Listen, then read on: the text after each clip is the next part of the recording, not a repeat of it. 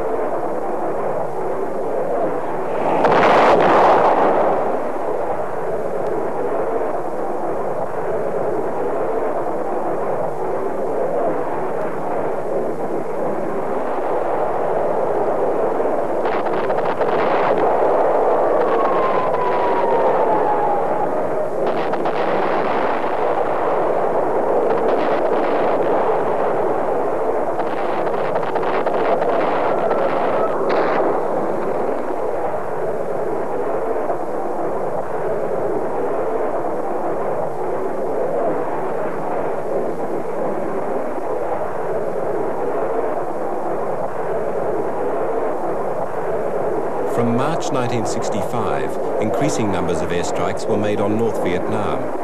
Predominantly directed at communications targets, the raids relied almost entirely on the F-105s. The planes would heave themselves into the air with their loads of bombs and head for a rendezvous with a tanker near the North Vietnam border. For with the level of external stores they were carrying, and the way that, increasingly, they had to fly flat out all the way across Vietnam rather than cruising to and from the target, their range had been cut considerably, and even with full tanks, the journeys didn't leave much to spare. Then they flew on into hostile airspace.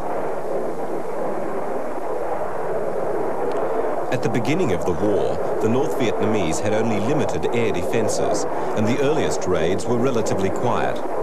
Soon, however, supplies of anti-aircraft artillery, surface-to-air missiles and MiG fighters began to multiply, and the raids were flown into the teeth of the most intense air defence system ever tested in warfare.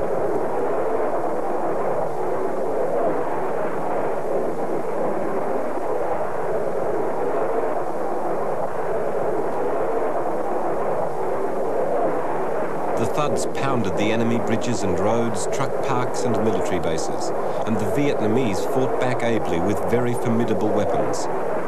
While the loss ratio on individual raids could not be considered critical, a process of slow attrition that was to halve their number had begun for the Thunderchiefs.